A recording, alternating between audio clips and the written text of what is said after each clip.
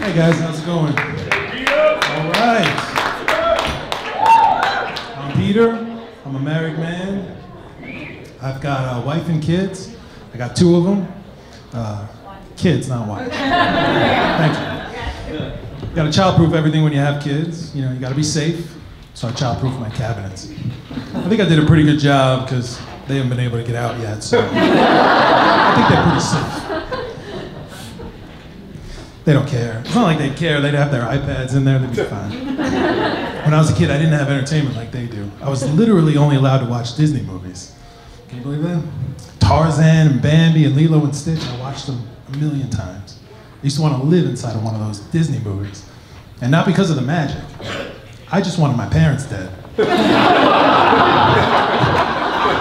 my parents were dead, then I could watch Texas Chainsaw Massacre like a normal kid, you know?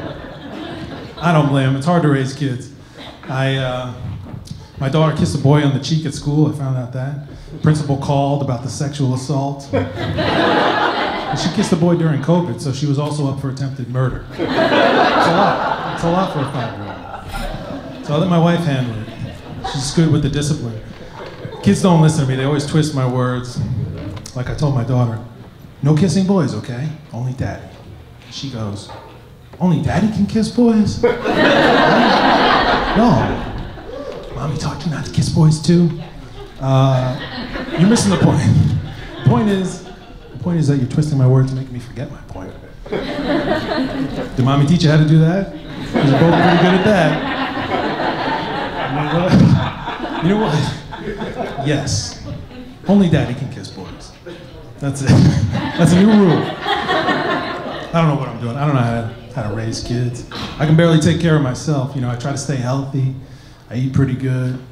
Although it's funny, if I eat really good all week on Saturday, I'll have like a spoonful of heroin. It's my cheat day. It's a joke. It's a joke. I don't try to eat healthy.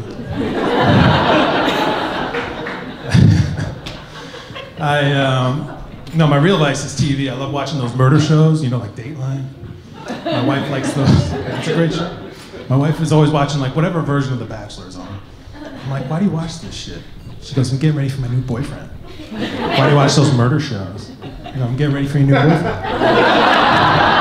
In this episode, I'm learning how to force him to smoke meth so he has the energy to dig his own grave. Pretty genius if you think about it. She's got a really great sense of humor, my wife. One time though, I insulted her with a joke and she punched me in the face. Yeah, it's a true story. But she punched me in the face, but it's whatever, I deserved it, but she's dangerous because she does karate when she drinks. Like she didn't take classes or anything, but she is a 3rd-degree blackout. So. She doesn't remember it. No, that's not even the joke she hit me for, okay? It's a lot worse. Here's what happened. She was reading a book, you know, about a guy who was paralyzed from the neck down. It's like a really sad story, a couple glasses of wine, a couple 100 pages in.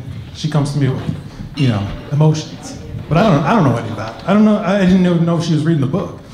So she comes to me and she's like, hey, if I was paralyzed, would you still love me? I'm like, yeah, what are we talking about? What do you mean? She's like, well, you'd have to feed me, you know, bathe me, dress me, nothing would be the same. I'm like, sex would be the same. And that's how I got this scar right here. Now, in my defense, I thought it was obvious, you know, the sex wouldn't be the same. For real, like if her whole body was suddenly limp, it'd be a lot more anal.